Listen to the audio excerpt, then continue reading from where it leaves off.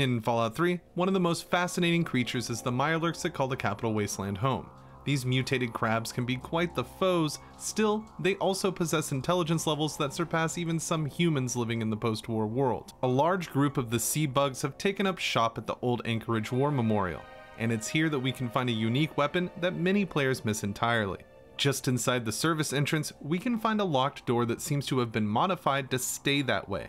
Due to the Wasteland Survival Guide, a lot of people show up here at a pretty early level and won't have the 95 repair skill needed to fix the door outright. We can locate a door component in the clinic area of the memorial inside of an averaged locked safe. Now, if we have a repair skill of at least 35, we can fix the door, which will allow us access to the storage room. Leaning against the back wall, we can find the Tenderizer, and due to the steps needed to acquire it, it may be one of the rarest weapons in the game.